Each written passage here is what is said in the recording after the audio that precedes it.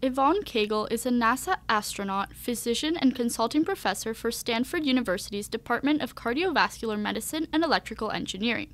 She is one of 6 African American women who have become astronauts.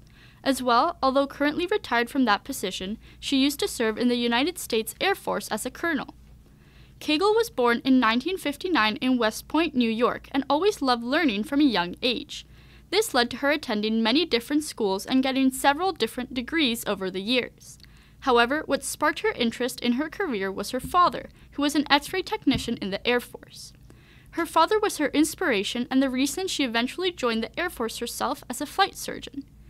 Yvonne Cagle has received many awards for her hard work in STEM and the Air Force, including the Outstanding Young Women of America, the National Defense Service Medal, and the National Technical Association Distinguished Scientist Award.